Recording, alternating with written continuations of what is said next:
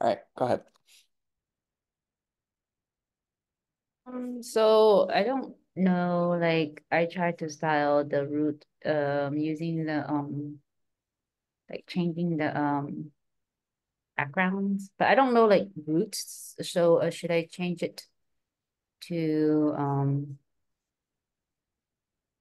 I mean, do I have to change it here? How do I change how do I put how do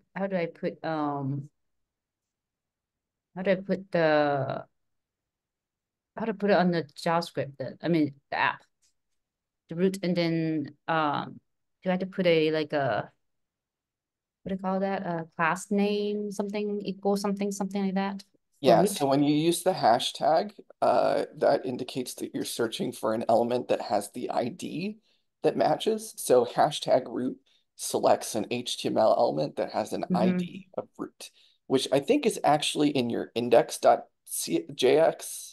Oh my God, that was not English.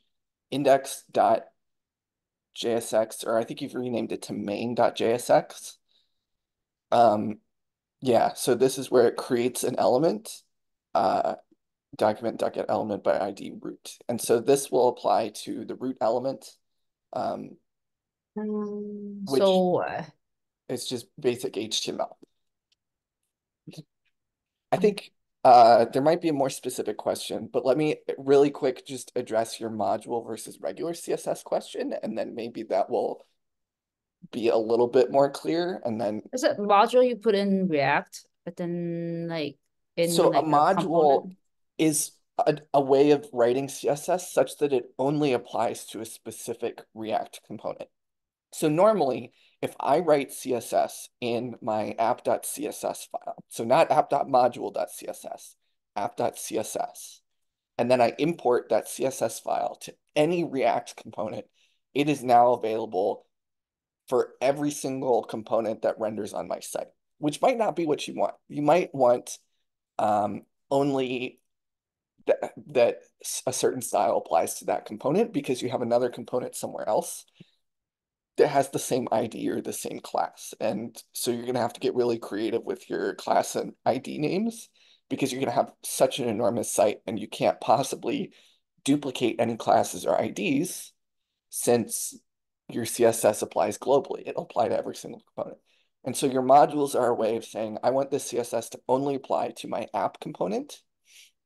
And then any subcomponents can import their own modules and have the styling only apply to that component.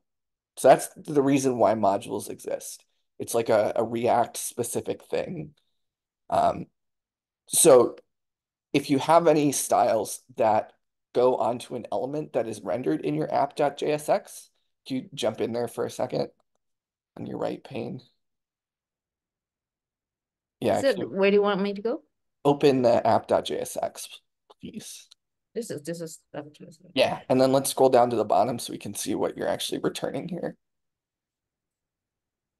Okay, cool. So if you wanted to apply a styling to maybe like that H1 to-do list, but not have it apply to an H1 in every single component, then you could put your styles and select H1 inside app.module.css. Um, it's a little bit limiting in that if you do like want everywhere on your site for every instance of an H1 to look the same, or maybe you want to apply like a certain font everywhere on your site, then modules aren't really like a great way to do that, I don't think, although it's probably doable still. But I think that's the reason why they exist. So in general, if you have something you're trying to style, you would put that styling inside the module, the CSS module that goes into your component where that thing lives. And then it gets converted into um, JavaScript classes that you can then attach to your actual component itself. I'm still lost. Like so, if at the root, I want the sizing for all pages. Shouldn't I put it in there? I mean, in the Yeah. um, I'm not Um, sure. I should put in class, right? Class name should. So if you're selecting an ID or a class, it's going to look specifically for that. So this selector is going to apply padding Mhm. and max width and margin to Yeah. root element, which No. I think is an ID.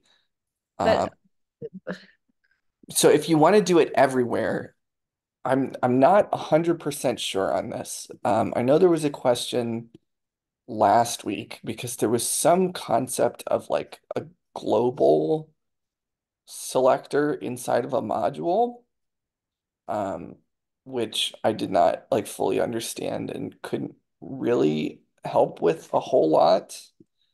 Um, so so you might want to do like a global rule if you're trying to get it to apply everywhere. Um, this is like I think this is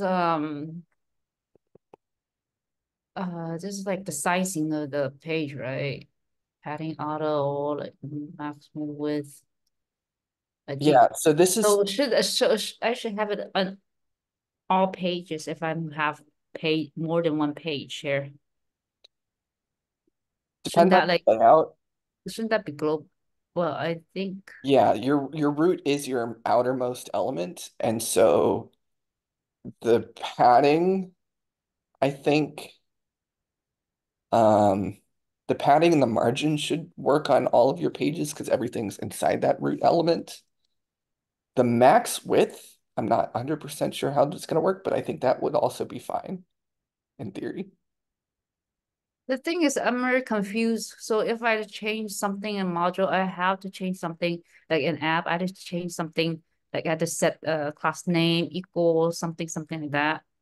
A colon as the class name is it equal or something, and then like curly bracket, something like that. Curly bracket. So I have to change it like that. It's so I just all these I need to add into the JSX.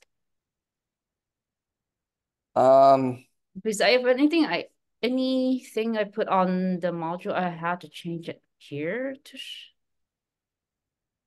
actually even import it is still to have like a class name and then yes. equal something like what I'm trying to say is um Um, it's hard for me to explain especially a recording and I'm like don't want to yeah, I think sound I'm also just not telling you the right things. um I'm so like I'm generally right not here super familiar with modules myself, which is why I'm like having a difficult time answering this. But I think you're correct and I'm mis here is what is confusing me here like this is the module and then I had to do it um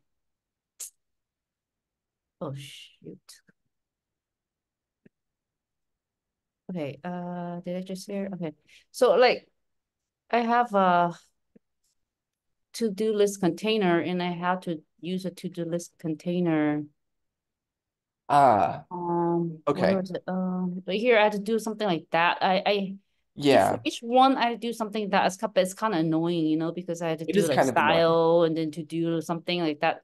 I And then totally agree with you. This and then is the here downside I of have Node. to do that. I mean, right here for the L for this for the font.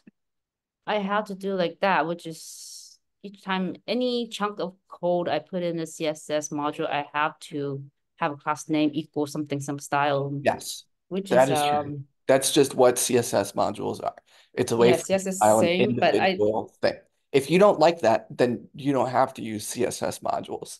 If you want to style all of your H1 elements or all of your buttons or your divs, or just use like normal CSS where I can select from an ID or a class, you are so welcome to do that. Like you do not have to only use modules and then stick it in every single component. If you want to okay. share a class between multiple things, maybe a module isn't a good solution in that case. In that case, just create a normal like button styles.css and then import it from your to-do list item. And then you So can just apply the class or the ID as the selector that your button has. I don't really have to exactly to do a module, right? It, No, a module is just one way of handling CSS. If it fits your purpose, great. um, It's I thought helpful that's for less scoping, than but if you are finding it cumbersome to put one of your classes on every single element, then maybe you don't need to do it. But I thought this lesson had to be a use module, no? Probably for this lesson, they want you to do it. But maybe like in your future, outside of this particular assignment, Mm-hmm. you can do whatever you think makes the most sense at the time. I personally like don't really use CSS modules, um, Okay, all right. because Thank you. all it's really doing is sort of taking something that you can do in vanilla React and then putting it somewhere else. It's like you can give any HTML element in React a styles tag and then give it a JavaScript object that just has all these same properties in it already. You don't get as many of the benefits of writing in a CSS file, um, as you would just like writing it inside the component, but then you don't have to like go somewhere else to look at the styles for this particular component. And so I think the visibility is a little better. But like that's essentially what it's doing here. It's taking CSS styles, putting it into an object, and then you give that object to the HTML element. So you can do that if you want to, but I usually prefer to just create the object directly on the HTML element rather than in a separate CSS file and using modules and whatnot. So it's just an option for this assignment. I think they want you to use modules, so I would do it, but uh, in your future, you don't have to if you don't want to. Oh, okay, thank you. Good questions. Sorry it took so long to understand the problem. Yeah, I didn't know how to explain it either. That's okay. Any other questions or just generally anything you want to review? Like this is a review week. We have 40 minutes. I'm happy to just go back and talk about anything that's not super clear or something you're working on that you're stuck on. If there's nothing in particular, then we can talk about something else, but it is a review week.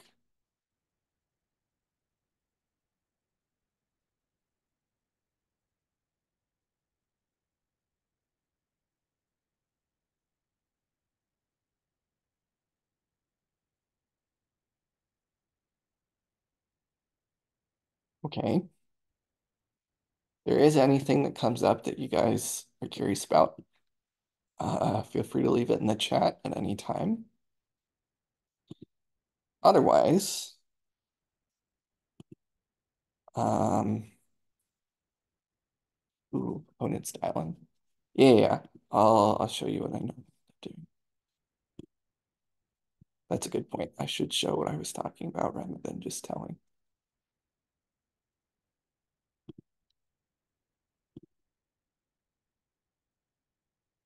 Yeah, so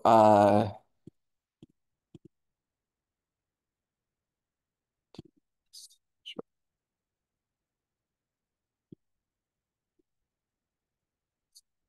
Okay.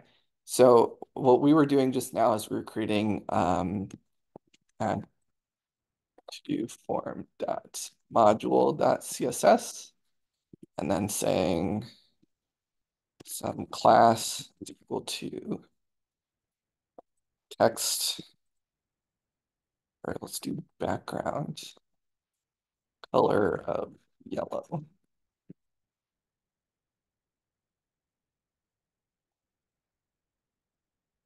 And then I would import um,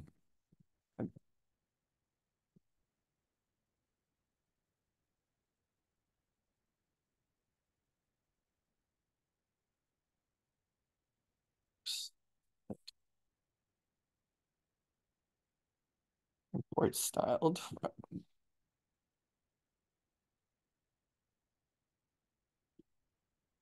It's not auto-completing. I would have expected it to. Anyway,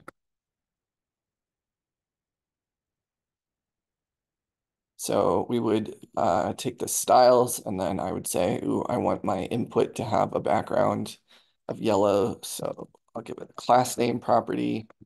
And the class name can be styles dot my component or whatever we call it,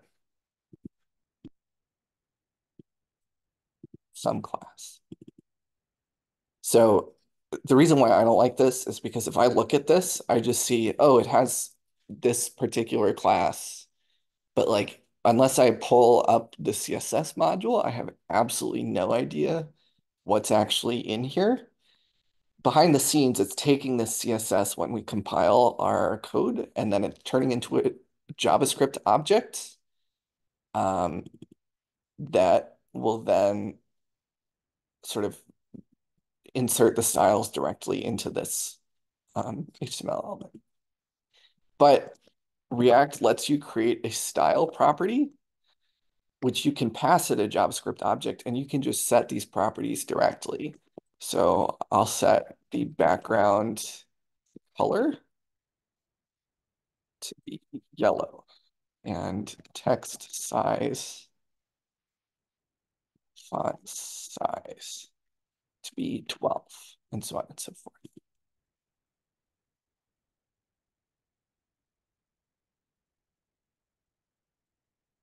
So the syntax is a little bit different here, and you don't get quite as many benefits as writing in a CSS file. Like I can't see the color. I think I have an extension that puts the color for you automatically and you can select it.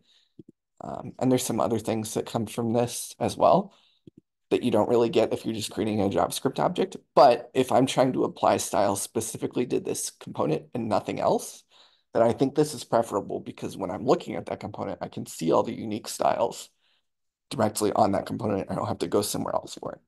And then I can also give it a class name and an ID and whatever. And then I can write other CSS that will also do the same thing and give it additional styles. Um, but if you're applying specifically to a component, I personally prefer writing them inline like this. And then if you have something that needs to apply to a lot of different components, that's when I would just create a general style sheet, like maybe button styles.css and some but class font size 24 pixels, background color green. And this I want to apply to a bunch of different buttons.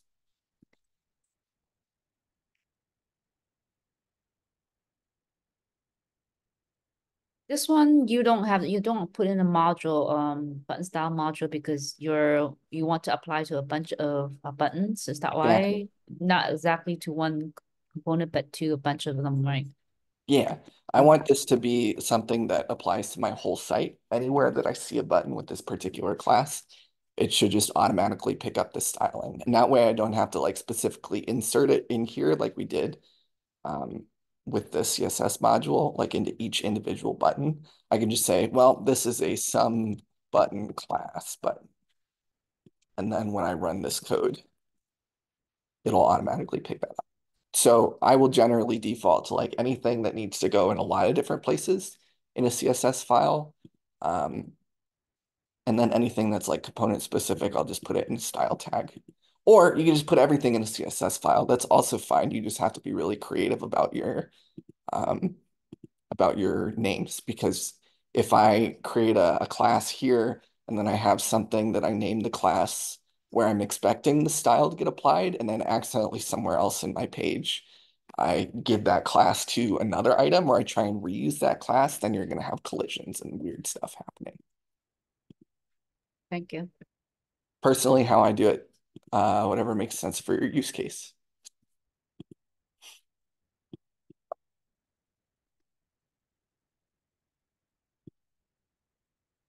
All right, any other questions?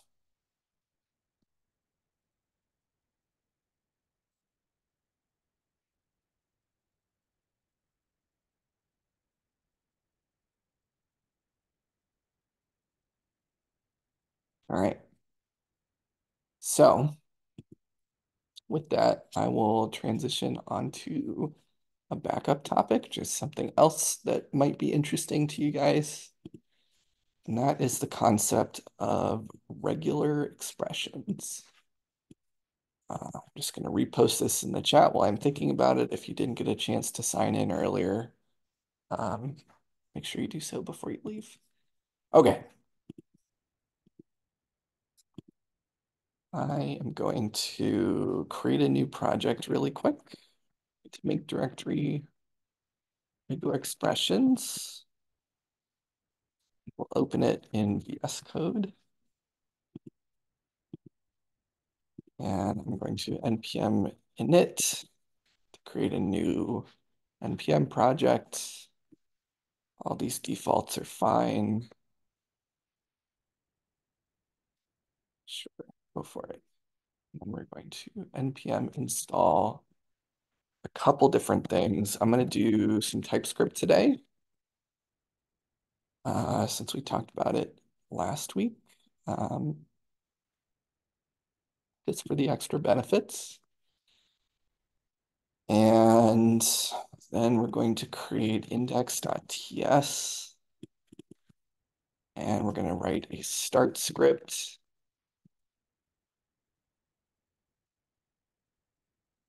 A nodemon, which just constantly tries to run our code, and every time it changes, it'll rerun it. So I have to constantly start and stop it over and over. Uh,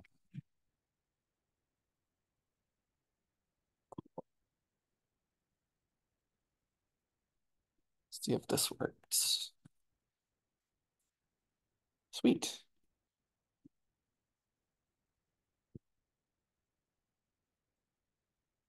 All right, so it just constantly runs my code, and then every time I change something, it'll rerun it. So this is just like something you can do with vanilla Node. You can use nodemon. With React, you don't have to do this because Vite does this for you automatically. But it's the same kind of thing as hot reload. Okay, so regular expressions are a way of matching a specific pattern to any given string, or attempting to match it and determining whether or not that pattern fits the string that you give it. So why would I be interested in doing this? Sometimes you just need to validate that a piece of text follows the expected pattern, and it's way more concise and intelligible to do it with a regular expression than to write a bunch of really complicated code that can check the same things. So one really common example would be if you're trying to validate maybe a password fits a bunch of arbitrary restrictions that you give your user, or an email. Let's do a password. Um, Actually, let's not do that. Let's do an email. So we're going to say that on our website, an email follows following definition. It needs to have exactly one @ and it needs to end in .com or .org or so on and so forth. So it needs to have something at the beginning, needs to have something at the end that ends in a dot, and then maybe 3 letters here.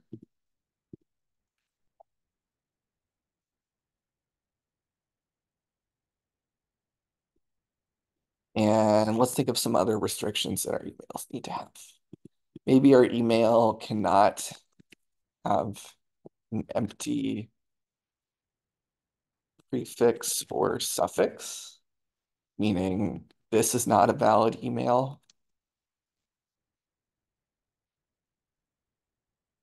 So we can't have nothing before the @ or after. Um, yeah, let's go with this. I think this is okay for now. So generally, these are things that we understand about an email, but an email is just a piece of text. So I could create an array valid emails and create a couple of different valid emails in here. This is a valid email. This is my email. Dumb user. I'm gonna stop this for a second since we're not doing anything important. at uh, codethedream.org,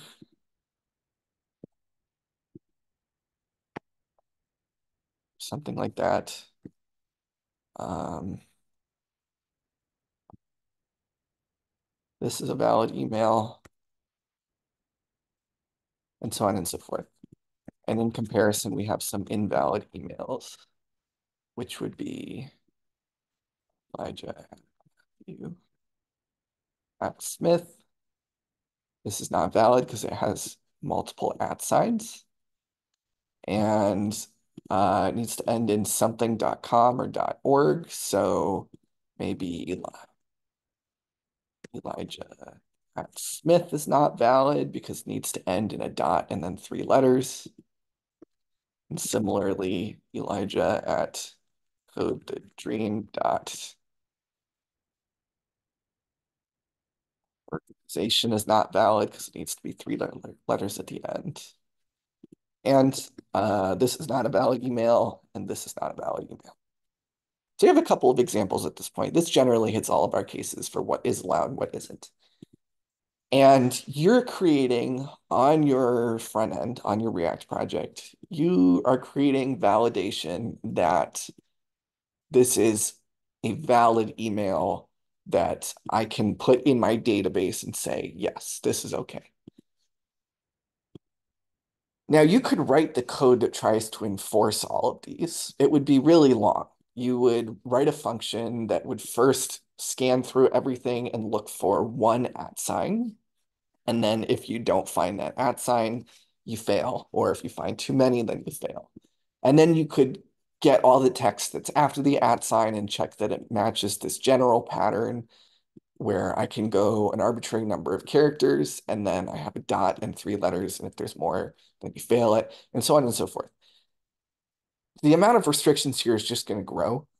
There's way more definitions of what's a valid email than just what we've put down here. I think these are like the most important things, but I'm sure there's other things that you can't put in an email or things that you wouldn't want people to be able to put in an email because maybe it is a problem. There's something called SQL injection, where you like give a string to a server that's like an SQL string, which is a language that just selects information from your database, and you're trying to exploit a system such that your SQL accidentally gets executed, and then you can like get a bunch of data from the database and do some crazy stuff. It's hard to do, and it's very bad if someone allows you to do it on their website. But in general, we wouldn't want to allow anything like that to get through our email filter because it should never get to the point where it's being put into our database. So there might be lots of other things you need to check here. Well, instead of writing code to do this, we could do this in basically one line with a regular expression. A regular expression is just a definition of a pattern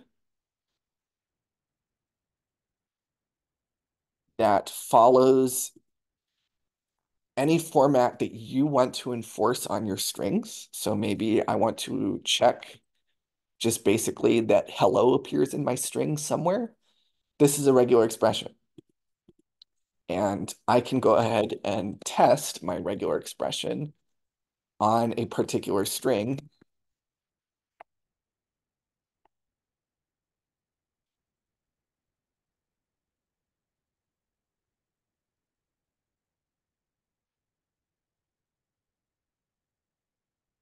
And then run this code.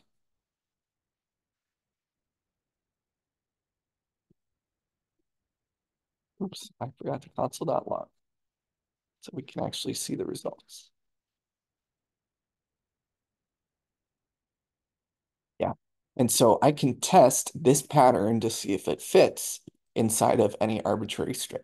Hello does appear in the string hello world, and so that is true. And hello does not appear inside of not a match, and so it's false. So you can use this to pretty easily validate whether uh, your string is actually following the right format. Um, And we could do this all in one regular expression, or we could create a regular expression for each of these tests. And that way we can more easily determine which one is failing. Um,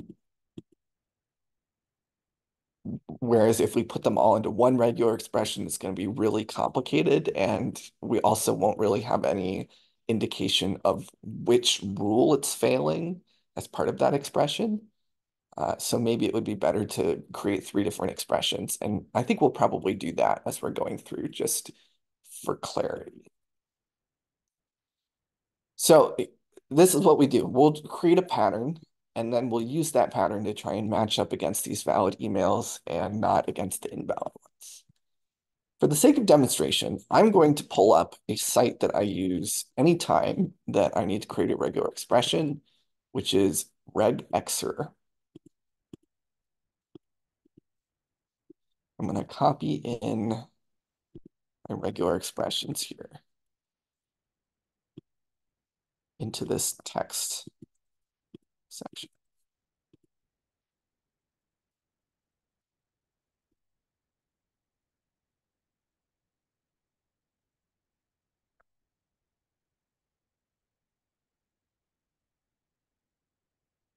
Cool. So I just have a bunch of text here, and as I write my regular expression up here in the top, it's going to attempt to execute it against every line of text and identify where there's a match. And if there is a match, then it'll highlight the match. And if there isn't one, it will not highlight it, which indicates that our test would fail.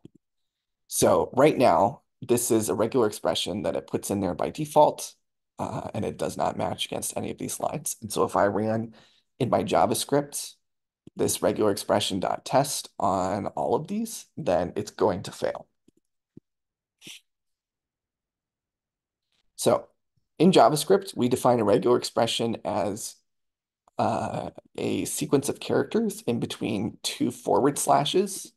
You can also define it as a new regular expression and then create a string and put it in here. This is exactly the same. This one has a little bit of better highlighting to it than a string by itself, but they are functionally exactly the same. And the characters that you put inside the pattern here are super important to identify what you want your regular expression to try and do. So this is the cheat sheet on this website here, cheat sheet. And this is just all of the different kinds of patterns that we can give to try and match up against something. So if I put just an @ sign, it's going to tell me that this pattern matches an @ character, which you can see in here, it highlights on all of these. And so every single line would pass that it does in fact match this pattern, since the pattern occurs somewhere in this. Generally, we can do some really cool stuff. Um, we can create a pattern that's just a bunch of characters. So I want to match specifically this set of characters, then I can do that. I do have to use a backslash for the period because it's a special character. So the backslash means that it's like using it as a literal. It's trying to match a period character. And so this will match up here. We can do some more complicated things though. We can say match Elijah any character with just a period by itself. So this will match up here where it's separated by periods, but also down here where it's separated by an @ sign. Because a period is a wildcard character. It can match anything, but exactly one anything. Other things we can do, we could say match any word character, um, which means that any like alphabetic character that's together in a word is going to get matched. These are individual matches. Or I can match one of any number of characters. So uh, let's say I want to match only the vowels. We'll count Y as a vowel for this purpose. These square brackets mean any of the characters inside of here is a match. And so this is valid, and any match is a vowel somewhere in the string. Or we can do more complicated things like say, let's match um, two T's in a row. So this only matches if I have a T and then another T right afterwards. It does not match only one T. So I have a T over here in Smith, but because it only occurs one time, it's not a match. I could do other things like match uh, one or more T characters. And so now anywhere that I see T is going to be a match. Or I can say match 0 or more of the preceding token. Um, so it matches against T, but this one doesn't actually have any effect because it's still looking for only T characters. It says that it's looking for 0 or more, but it doesn't match against anything that's not a T. So functionally, it's the exact same as saying one or more. And I can match literally everything by saying dot and then give me groups of exactly 3 characters. So this would match any string that has at least 3 characters in it. This one has less than 3 down here. So you can like get creative and match literally any pattern that you want to try and match. And so we're going to do that.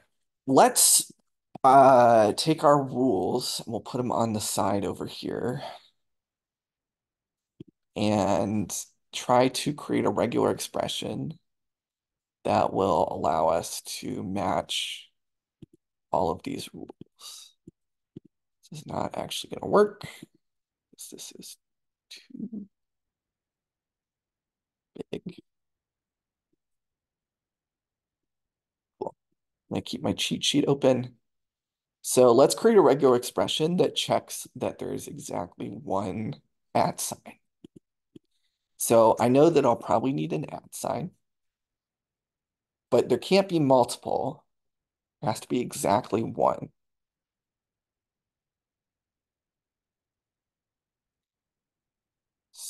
So I could do this by saying I need exactly one at sign.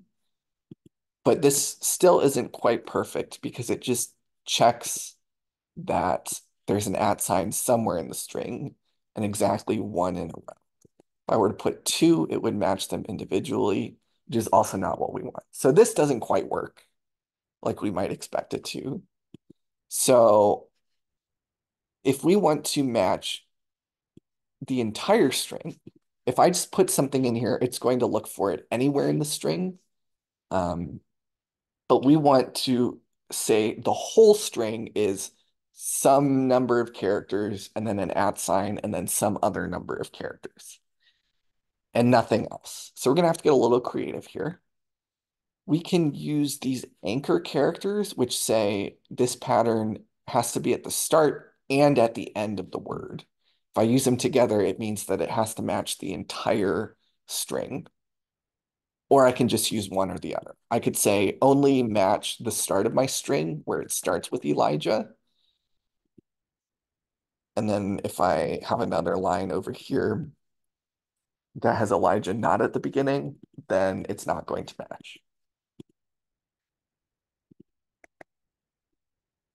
Actually, I think this is considered one gigantic string here, which is why it's not matching these ones down here. But generally, this means Elijah has to show up at the beginning. And then this would mean Elijah has to show up at the end, which is not the case. But down here, if I add it to the end of this long string, then it is. And I could say that the whole string has to be Elijah and nothing else. And then it would match, start and the end. But we don't want that. So we know that we want our whole string to be something, an at sign, and then something else. But this is one character. So I could say um, it needs to be, let's combine this with our rule down here where we can't have empty before or after for this at sign. And let's say it needs to occur one or more times, this any character.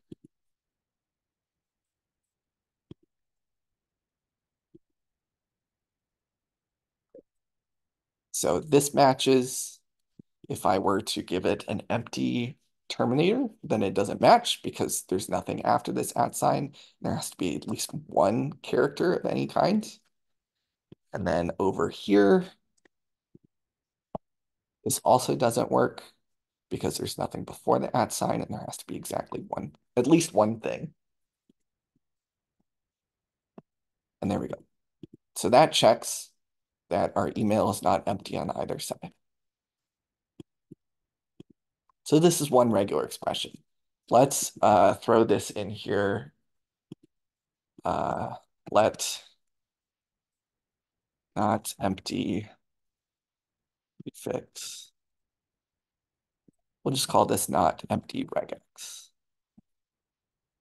And this regular expression will be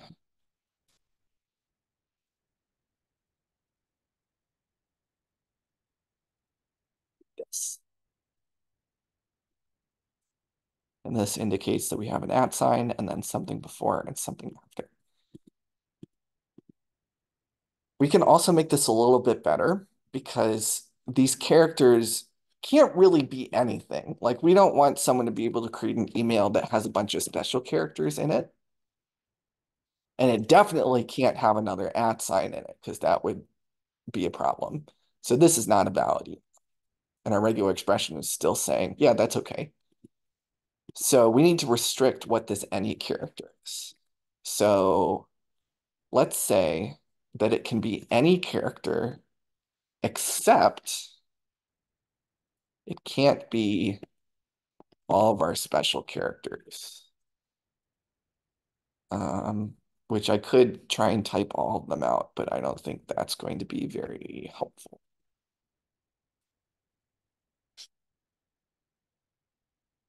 But it can be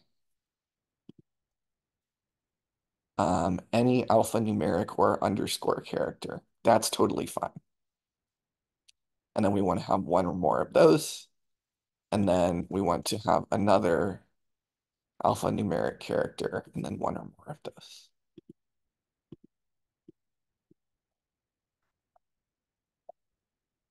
Hmm.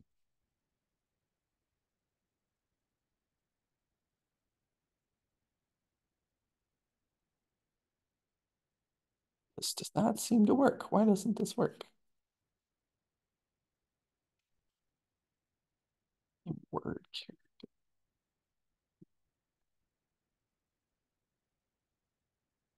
Oh, it's because these periods.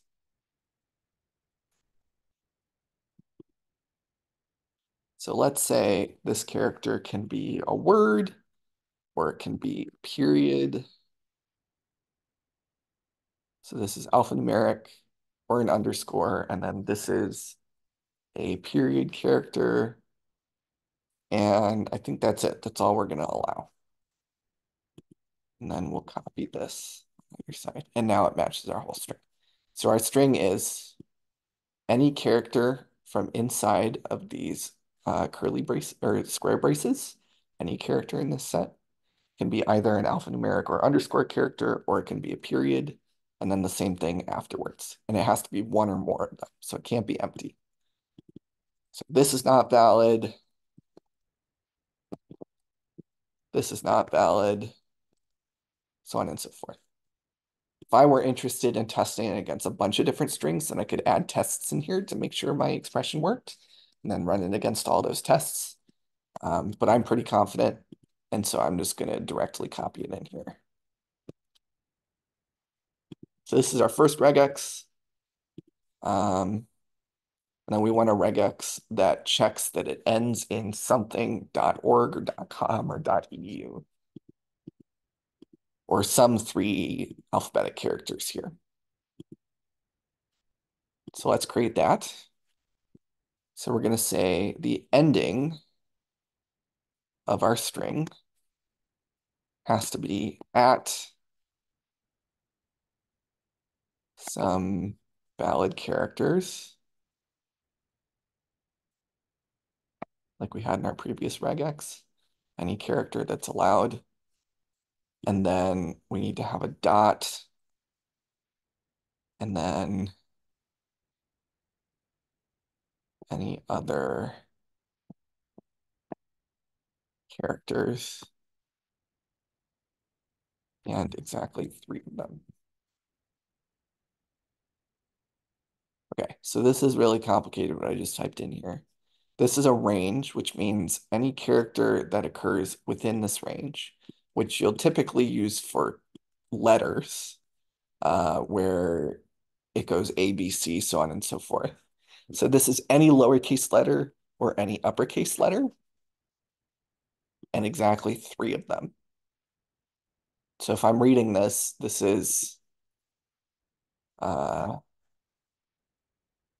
anything, and we don't care really how much. So we're going to say 1 or more.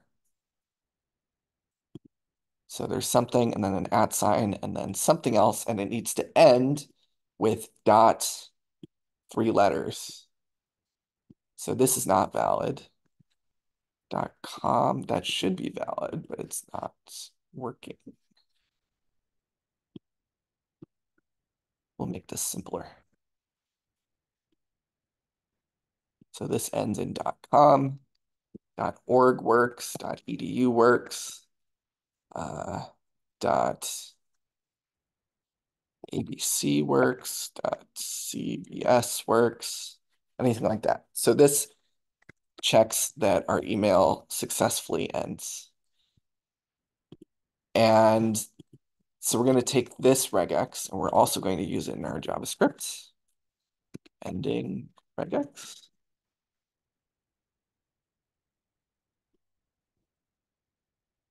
And now we have 2 patterns. This is very difficult to understand when you first look at it. So this is why people generally like leave regex for when you really need it, because it gets kind of ugly. But in general, it solves a very specific problem and it is a useful tool to have. But don't go overboard. Like, let's not write a regex that's like 40 bajillion characters long and has all kinds of craziness to it, because no one's going to have any idea what this means. So I'm keeping mine short and for a specific purpose, which I describe with the name of my variable.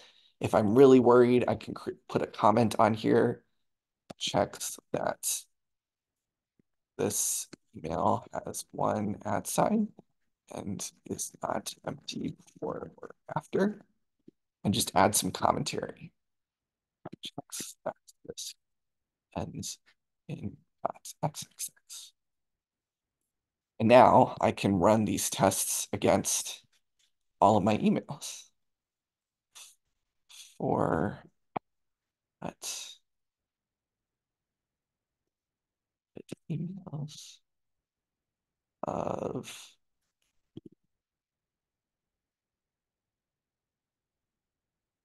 emails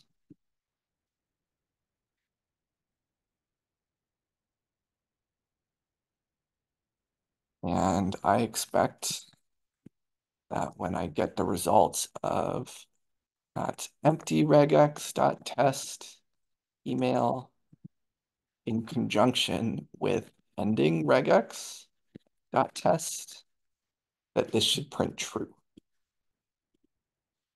And I also expect that for my invalid ones,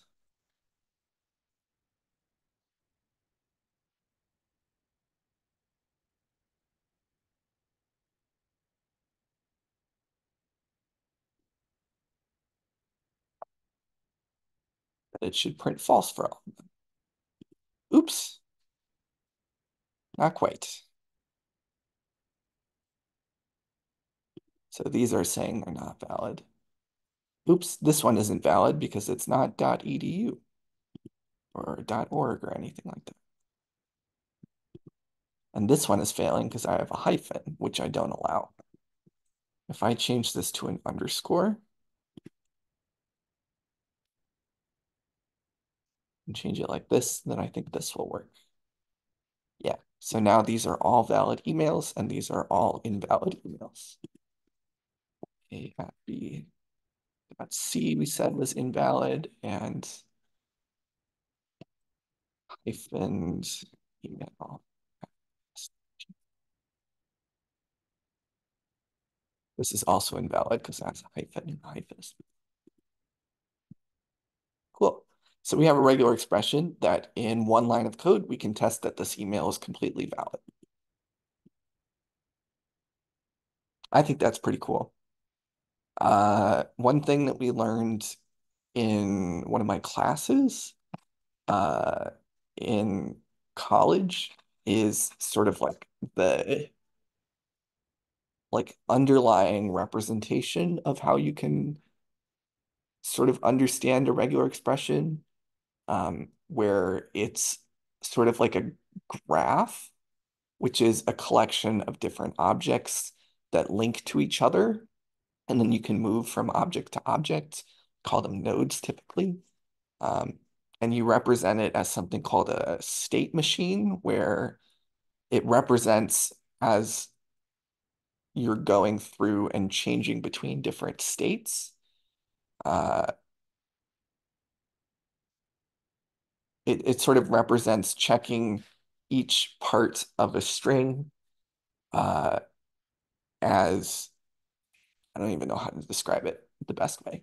If you're interested, I definitely look at state machines. I think they're like a cool thought experiment, not something that you'll actually write and code yourself, um, but an interesting computer science read, if nothing else. And you can sort of represent regular expressions as a state machine where you go from state to state depending on the next character. And if it fits a specific pattern, then you move to the next state represented by that pattern. I'm not doing it justice, but I think it's a cool read. Okay, I've talked to you guys for about 40 minutes now about regular expressions. If you have any questions, feel free to ask them. Um, Otherwise, have a great weekend. I'll see you guys next week with something completely different. Happy Thursday.